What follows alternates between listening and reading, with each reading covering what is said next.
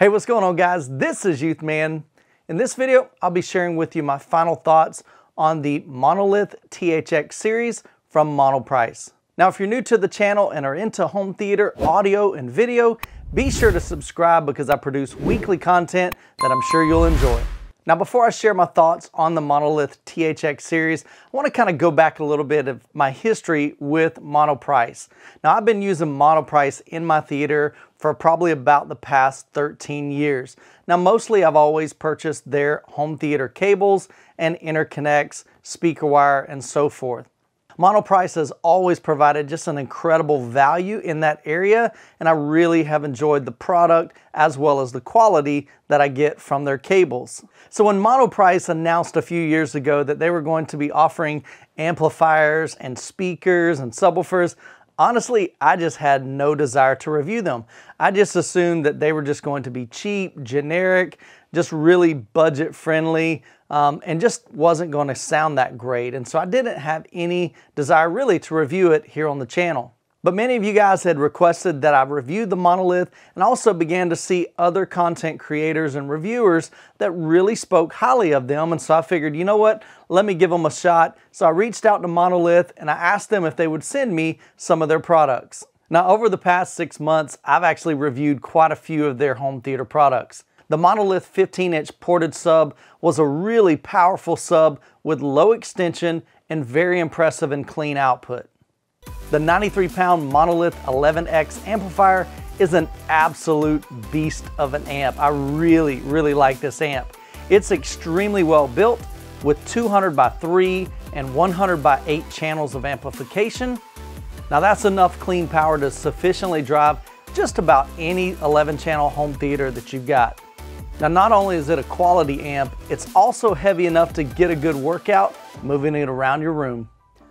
Now, I've been using the 11X amplifier in my home theater for about the past 5 months, and it has performed flawlessly. It has powered my 5.1.4 clip speaker system to some pretty extreme levels. Needless to say, I was so impressed with the 15-inch subwoofer and the 11X amplifier, and so I figured, let's go ahead and review some more products from Monoprice. Monoprice then sent me a massive 487-pound pallet, which included 5 speakers from their THX series, a 12-inch sealed sub, and the absolutely ridiculous 215-pound M215 subwoofer, which has dual 15-inch woofers being powered by a 2,000-watt amplifier. Now, of course, the first thing in that pallet I wanted to hear was the M215 subwoofer. Now, it looks really intimidating, but its appearance matched very well with its performance. The M215 subwoofer brought Godzilla to life in my home theater. Chest-pounding bass, deep extension, and plenty of headroom for even the most intense John Wick 3 scene. Now, I did some comparison videos on the M215 against my SVS PV16, so if you're interested in seeing how that performed, I'll post a link to it up here in the card, as well as down in the description below. Now, I've had the Monolith THX system here in my home theater for the past several months, and I can absolutely say that I'm really impressed with this somewhat smallish bookshelf speaker system. So I want to just kind of go over some of the pros and the cons that I found with this system. Now, let's first talk about the appearance. When you look at the Monolith THX series, really it's kind of a no frills, kind of plain Jane appearance. It's just all black. About the only cool thing about it as far as style wise is the rounded edges. That's something that you don't see on a lot of speakers. Now, having the rounded cabinets is more than just style, it also serves as function, as it tends to reduce the amount of resonance inside the cabinet. Now, each speaker is equipped with magnetic grills, which is a really nice feature. It just provides a really clean look and style if you like to leave the grills on. Now, I like the finish on these. If you look real close, it almost has like these little grooves on it, but you do need to be careful because you could scratch the finish because of these ridges. Now, one other thing I noticed with the speakers themselves is the dust caps are really thin and they're easy to push in.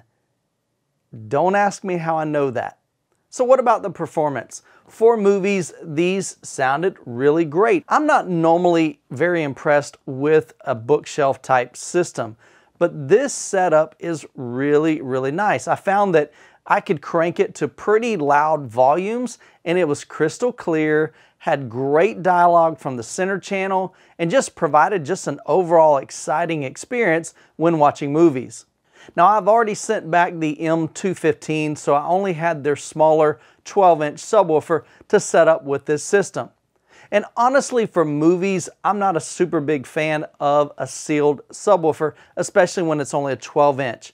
My room is 13 foot wide by 19 foot deep and 10 foot ceilings, so to me that's about a medium-sized room, and a single sealed subwoofer really just doesn't do it for me personally. Now the bass that was produced from the 12-inch sealed subwoofer was really good. It was really clean, it was really tight and punchy.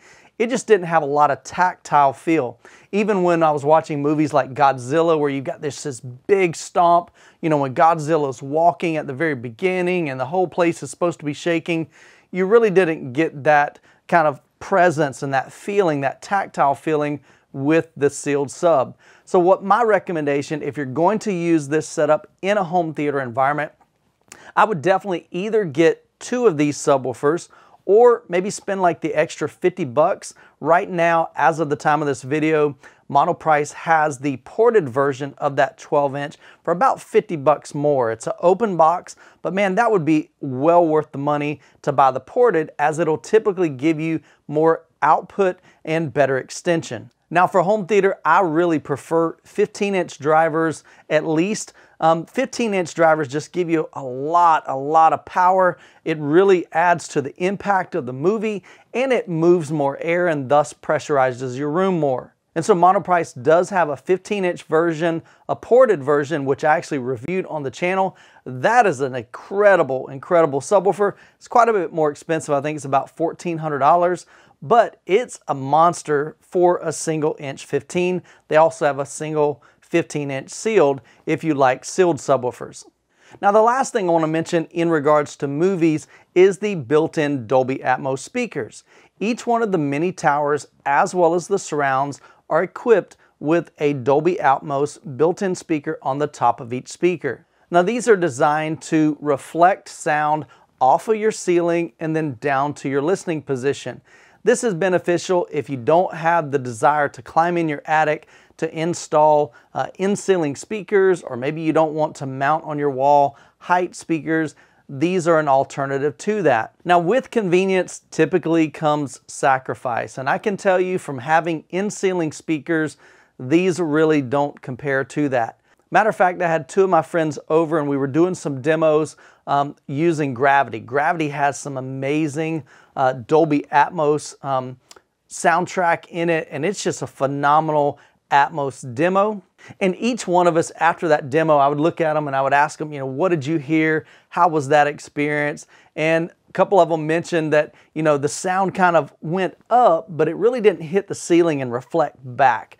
And each one of us agreed that we kind of heard the sound more coming from the speaker than we did off the ceiling. And so it really didn't get that immersive Atmos sound that I'm used to. Now to me, the Atmos aspect of these speakers is probably the least favorite of the setup.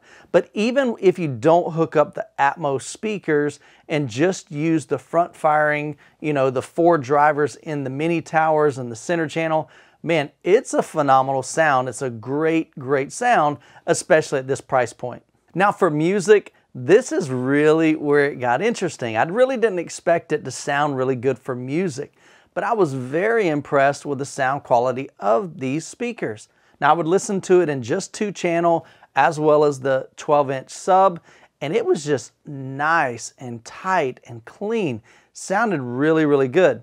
Vocals on the mini tower with that soft dome tweeter was definitely not overly bright, but it still had good quality detail in the highs, as well as just a sweet sound in the mid-range. Now because each of the front mini towers has dual woofers, it had a lot of good mid-bass punch to it, for those front speakers. And so I really was impressed with the sound that was produced from these mini towers. Now with both music and movies, I did find with a single sub, now you'll get this pretty much in just about any room, if you move from seat to seat, you're going to get a variance of how much bass and the quality of bass that is produced in that location. And so I always recommend to have more than one subwoofer in your setup unless you only have just one seat. If you've got a couch, if you've got a love seat, if you've got theater seats like I've got, and you've got multiple people watching a movie or listening to music, having only one subwoofer, you're going to be limited to the bass response throughout your room. And so we found that this spot right here, my left seat, had a good solid amount of bass, and then when you sit here, it was kind of like in a null, and then over here you had a decent amount of bass. So my recommendation is always to go with multiple subwoofers, and I've even got a video on why I believe that you need multiple subwoofers in your setup. And so if you're interested in that video, check out this video right up here in the card above, as well as in the description below. Now, one thing that I really was impressed at with music and 2-channel listening was the imaging on these and the soundstage. It just had a really, really wide soundstage, but the imaging was really sweet.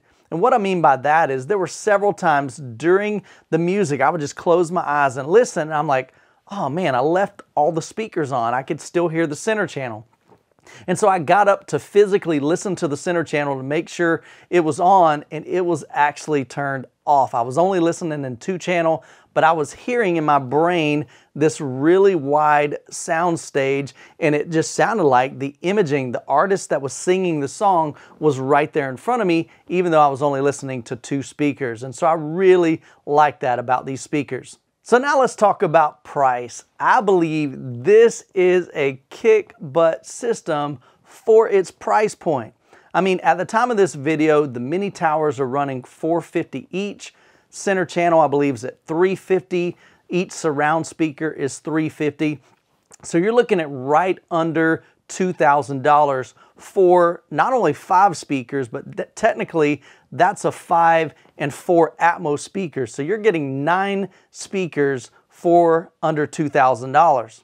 Then you add in the subwoofer. The subwoofer at the time of this video is about $750. Again, depending on if you want to go with duals or if you want to go to the ported version of this or even the bigger 15-inch, that's going to vary on how much you put into this system. But just with this system and the 12-inch subwoofer, you're looking at under $3,000 for a complete 5.1.4 Dolby Atmos speaker system. I think that is an incredible value for what you get and the sound quality that's produced with this system. So if you're looking for a setup that fits within that budget, definitely give Monolith a consideration. I think they produce an incredible value for both home theater, and they perform very well for music. If you wanted to upgrade to better Atmos, you could always add in ceilings and just not plug in the Dolby Atmos that are built into these. Also, I've been advised by Monolith that they'll be producing pretty soon. They'll be coming out with a floor standing model of these without the Dolby Atmos. So be sure to check out their website for those when those come out. Well, hopefully this video has been helpful. Hope you guys have an incredible week. God bless, and we'll catch you in the next video.